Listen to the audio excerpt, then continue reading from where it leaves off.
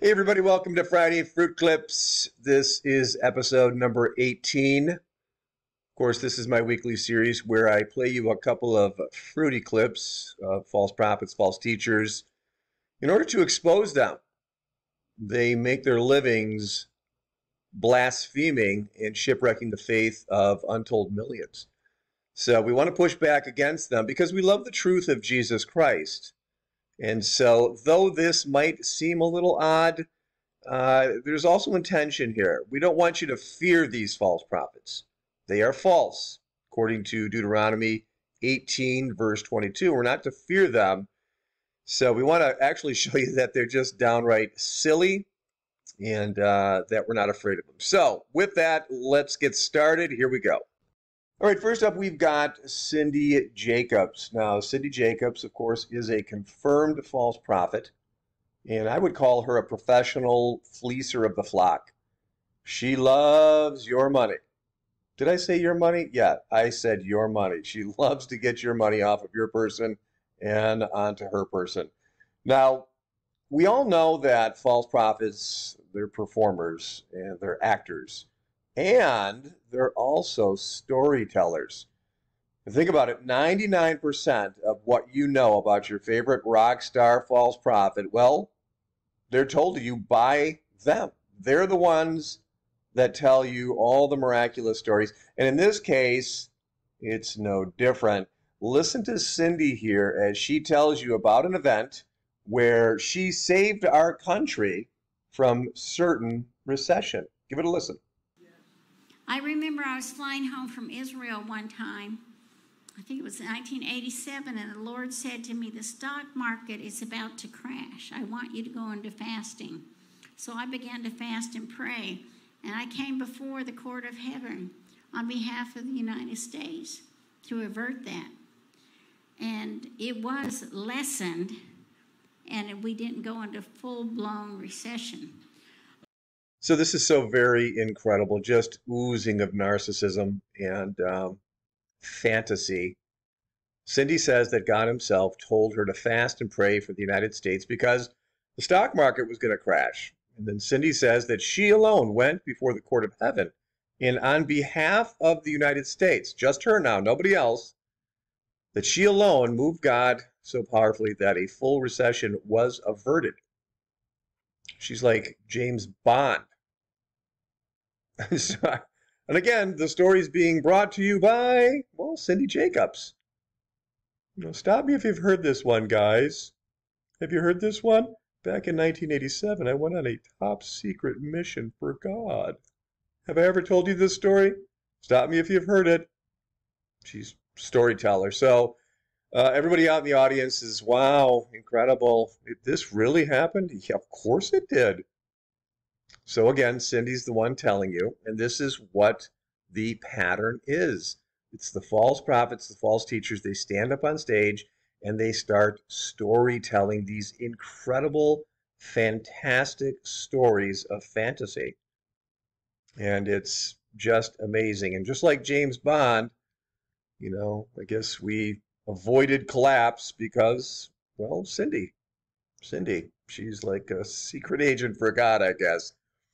So she's incredibly important. And, that reminds me of when I was called by God to do a top secret mission also.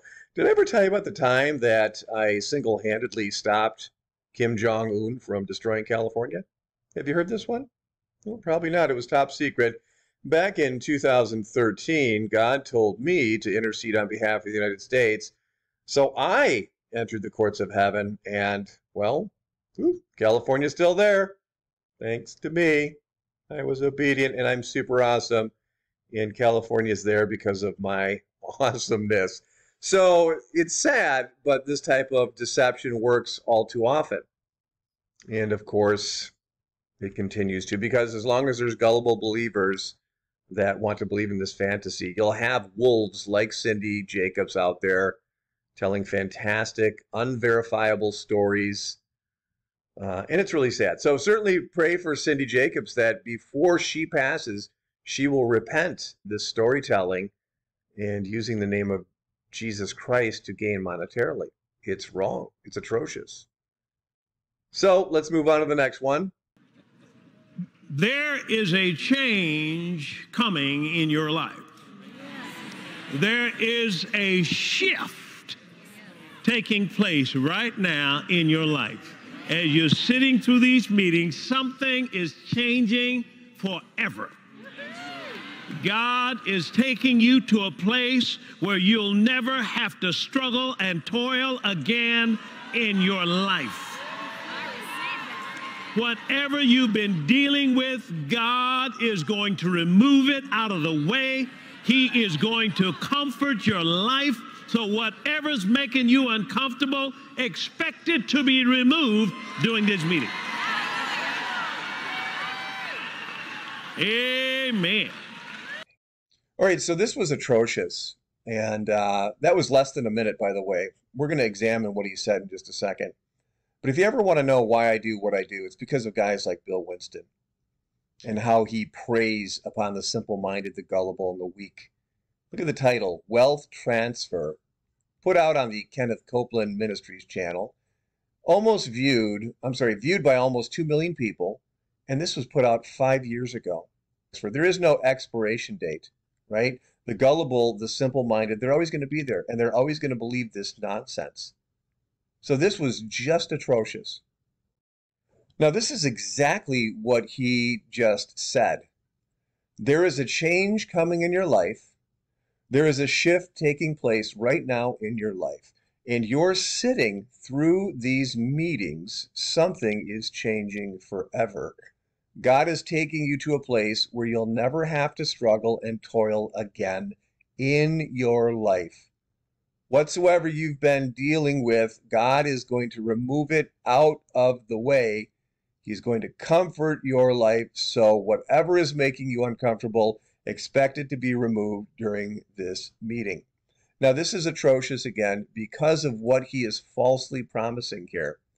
To tell somebody who is sitting under your authority because they think you're a man of God and they think that you're speaking on behalf of God, and you're telling, in many cases, desperate people that God is taking you to a place where you'll never have to struggle and toil again in your life?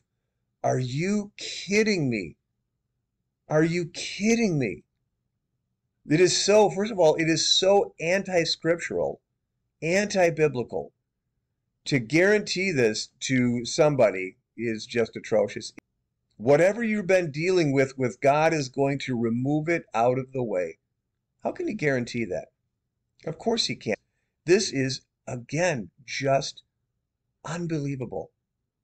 One of the cruelest things you can do is something like this right here. This is what God says, everybody. And whoever's listening to this is what he's telling them. It is cruelty, isn't it? And all these people expecting things like wealth transfers and to have all of their struggles and toil removed forever from their life. This guy's teaching false hope. And so what happens? What happens in a situation like this? Well, guess what? The struggles are still there. The toils don't go away. They've emptied their pockets into the coffers, made this guy very wealthy. But they still have all their problems and nothing's changed. So what happens in a situation like this? Well, their faith becomes shipwrecked and they walk away, not from old Bill here. They walk away from God because of what Bill did. And that's why these guys are so dangerous. And that's why they need to be exposed. All right, just a quick note as to why I showed you that clip from 5 years ago. We watched it on the Kenneth Copeland channel, but here, look at this. This is a channel called Prophetic Timeline. They took an excerpt and put it out just 6 days ago. All right, just 6 days ago. Why? Well, because the wealth transfer, again, it has no expiration date. It'll get them every time, and it works. So sadly, they continue to use it, and sadly, people continue to fall for it.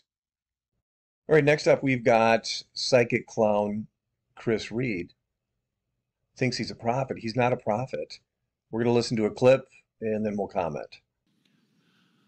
I just heard this in my spirit. Is there someone in here, you have a daughter named Rachel? Okay, there. Stand up. All right.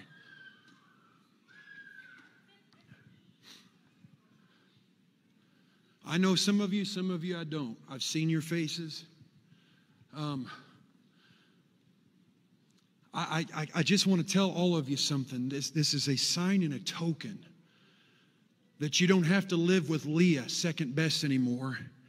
God is about to give you your dream, your opportunity, the doorway. In fact, let me say something. Does the name you, the second man there, is it Maurice? What, is that name significant to you? I have no way of knowing that. You've never told me. That's my middle name. That's your middle name. I want you to know that the Lord said the prayers of your mother are being cashed in for your family.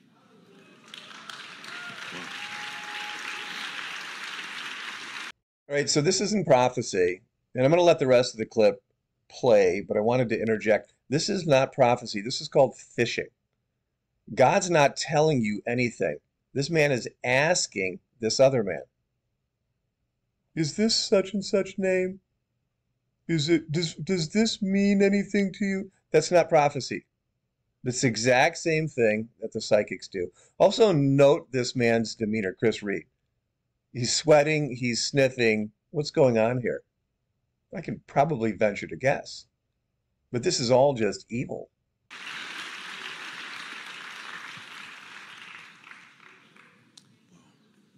Something about Dion or something like that, I'm hearing. That's my brother. That's your brother. There's about to come salvation to your family. He promised he'd save you and your household.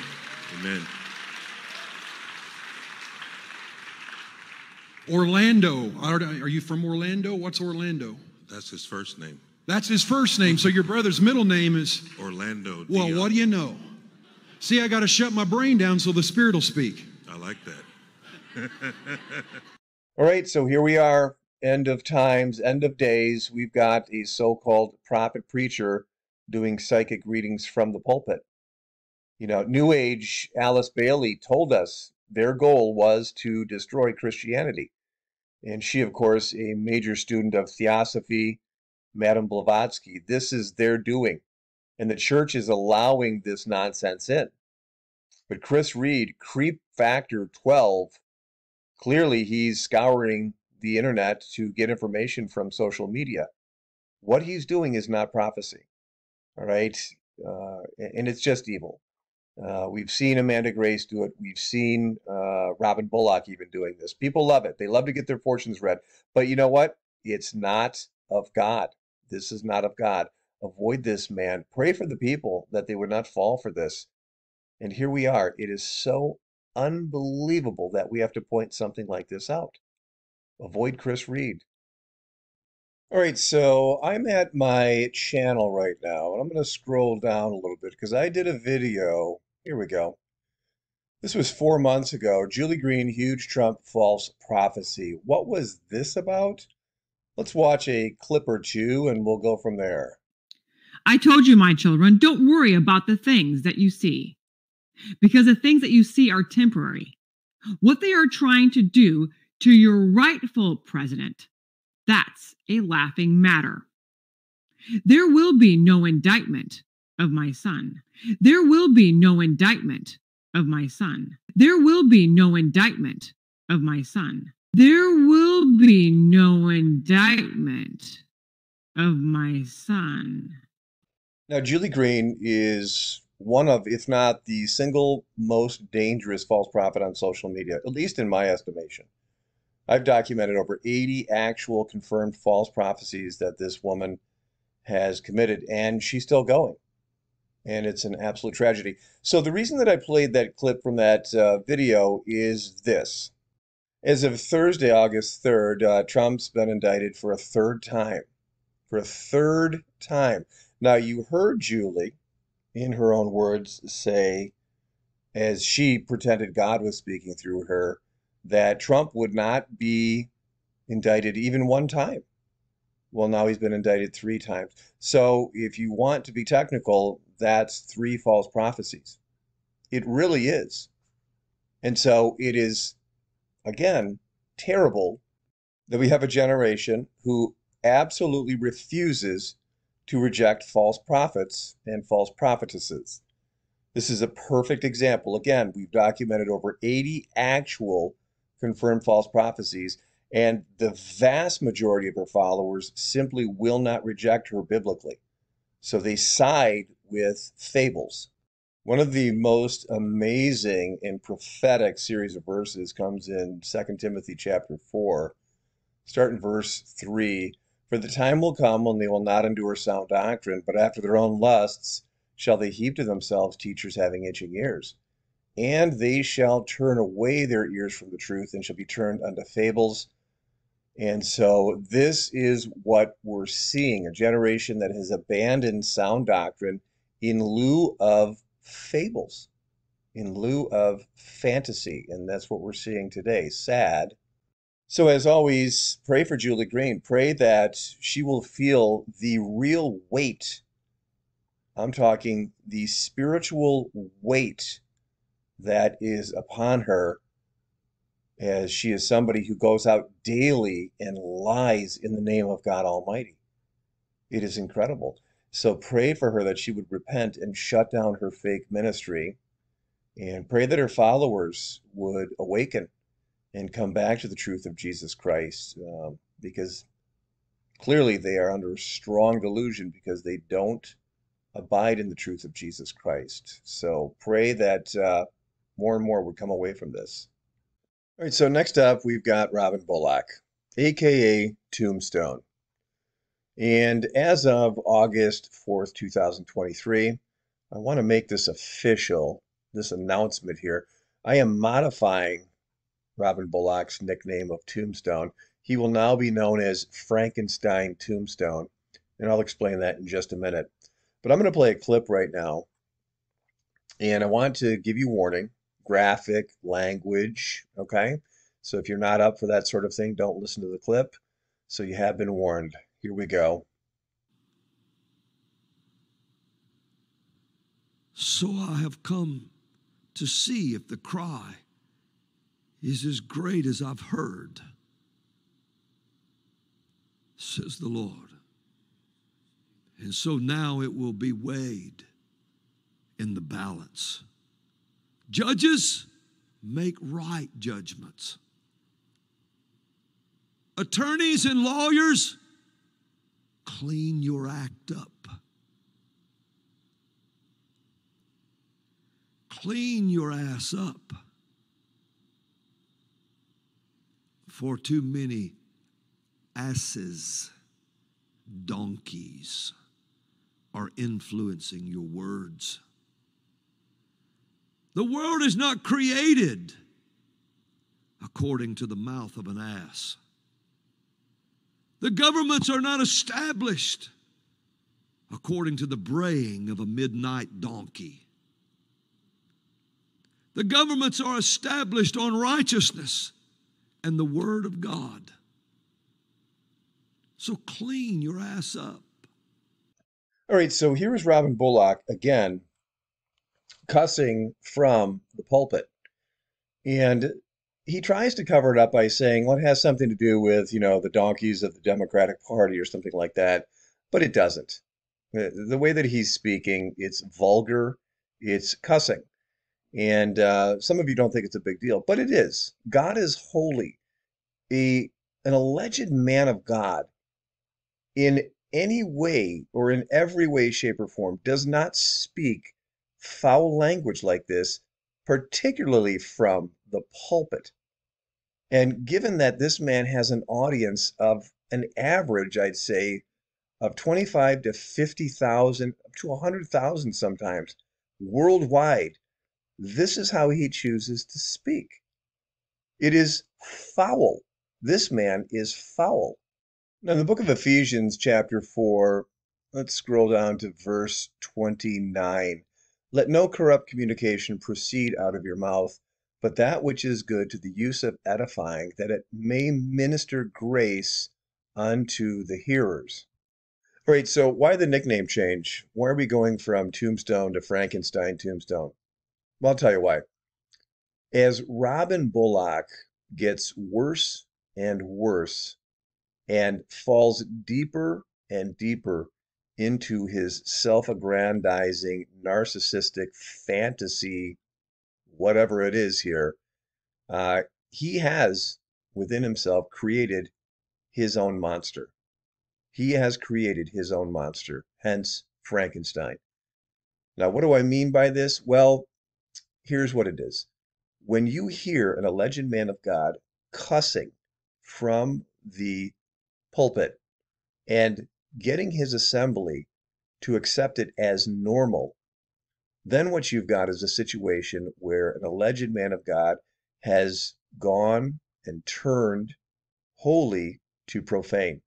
And he's successfully done it because all of his followers have accepted it. But it doesn't stop there. He's also gotten his followers, both at the church and online worldwide, to accept his false prophecies. That's really quite something. If you look at him, this man plays this weird, mystical, weird rock and roll music, and it's about as unholy as you can get, and they accept that. And I got to tell you, when your alleged preacher looks no different than the lead guitar player for Black Sabbath, well, something might be wrong. Hence, Frankenstein Tombstone. It's getting worse. Very dark person. And then that's even before you get into the swindling of all the donations he takes in and his church takes in, and they do nothing in the community. My prayers are for Warrior, Alabama, and what they have to endure with this man. I've never seen really anything like it, where an alleged church takes in all this money and there is zero outreach. Now, if I'm wrong, please show me the outreach. And a lot of people will say, well, they don't have to show, it's their money. Actually, it's not. If you claim to represent God, this is the church's money. And the fact that he's getting all this money in via donations after actually falsely prophesying, lying in the name of Jesus Christ. So he needs to show this outreach if there is one. And if there's not, then how is this a church? You're not doing anything to feed the poor, to clothe the naked, to shelter the homeless, to help the needy. It's very sad. All right, so as we close this down, pray for the people of Warrior, Alabama. Please keep them in your prayers. They have to endure a lot with this guy. Pray that God would shut down Robin Bullock and his fake ministry. It is a fake ministry. It's not real. This man is as unholy as they get. And until that happens, stand in the truth of Jesus Christ and resist rock star false prophets and rock star false teachers. All right, that's going to do it for this week's episode of Friday Fruit Clips. For all of you that love Jesus Christ in truth and sincerity, God bless you so much. We're in this battle, and stay true to your faith, your biblical faith. Stand in Jesus Christ, and don't be moved by vain janglings and vain talkers, right? Read your Bible and pray always. God bless you so much. Until next time.